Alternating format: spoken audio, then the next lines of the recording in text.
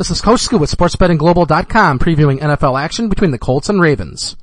Sunday's AFC Wild Card game features the Indianapolis Colts taking on the Baltimore Ravens. The game at M&T Bank Stadium in Baltimore is scheduled to kick off at 1 p.m. Eastern, and you can watch all the action on CBS. Indianapolis went 11-5 straight up and 11-5 against the spread in the season.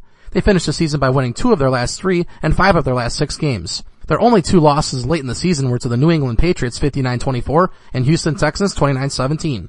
They avenged that loss to Houston in Week 17, defeating them 28-16. The Colts averaged 258 yards passing and 104 yards rushing. They gave up 236 passing and 137 rushing. Rookie quarterback Andrew Luck completed 54% of his passes for 4,374 yards, 23 touchdowns, and 18 INTs. Reggie Wayne had 1,355 yards receiving and 5 touchdowns, while T.Y. Hilton also had 861 yards and 7 touchdowns. Baltimore was 10-6 straight up and 6-9-1 against the spread overall this year. They lost 4 of their last 5 games of the year, falling to the Steelers, Redskins, Broncos, and Bengals.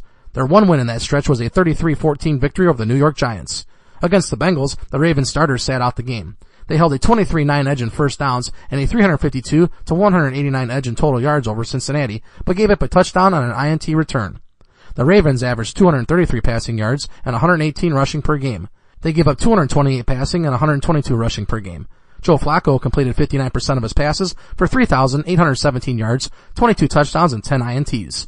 Ray Rice ran for 1,143 yards and 5 more scores, while Torrey Smith had 855 yards receiving and 8 touchdowns. Indianapolis is 6-10 against the spread overall, 3-5 against the spread on the road, 6-9 against the spread as the dog, and 3-5 against the spread as a road dog. They are 5-1 against the spread overall lately, and 8-2 against the spread against AFC opponents. The total has gone under in all 5 of their recent playoff games on the road and under in 8 of their last 11 overall. Baltimore is 8-7 against the spread overall, 4-3 against the spread at home, 7-7 against the spread when favored, and 4-3 against the spread as a home favorite. They are 5-1 against the spread in wildcard games and 3-8 against the spread at home.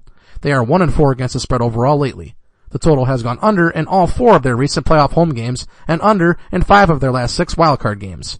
Between these teams, the Colts are 8-0 against the spread overall and 5-0 against the spread in Baltimore. The favorite is 4-1 against the spread in the series, while the road team is 5-2 against the spread.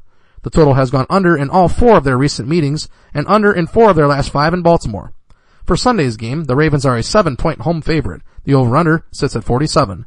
Visit SportsBettingGlobal.com for our coverage of all this weekend's pro and college football action. Good luck.